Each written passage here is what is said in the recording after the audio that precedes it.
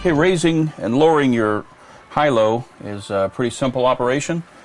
Taking a look at the lift system switches, you'll see three components. There's the master switch that controls power to the coach and also power to the lift system. There's the lift switch itself, and then lastly there's the safety cable release.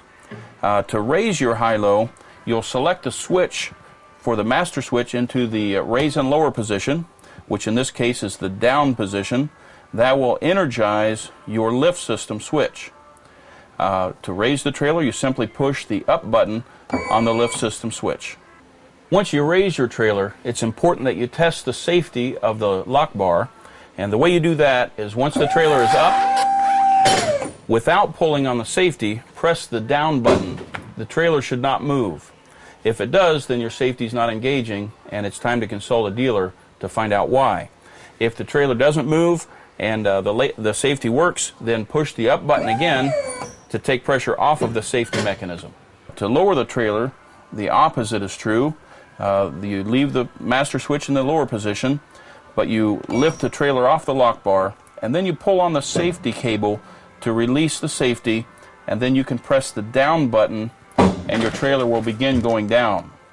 Now, before you get into this operation, it's mandatory that you check your trailer inside and out for any obstructions that would be in the way of the operation of the trailer.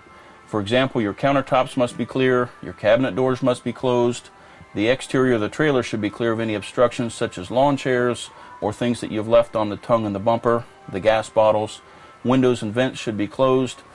And when you do operate your lift system, be sure you're sitting in the doorway and that nobody is inside the trailer during the operation for the safety of yourself and others. In addition to closing your windows and your roof vents and clearing your counters, two other precautions should be taken before you lower your trailer. If your trailer is equipped with a lounge model such as this one, be sure that the lounge is tipped forward before the trailer goes down. Additionally, the faucet in your trailer should be the forward position as opposed to the side or backwards. Otherwise, when the top comes down, it will make contact and break your faucet.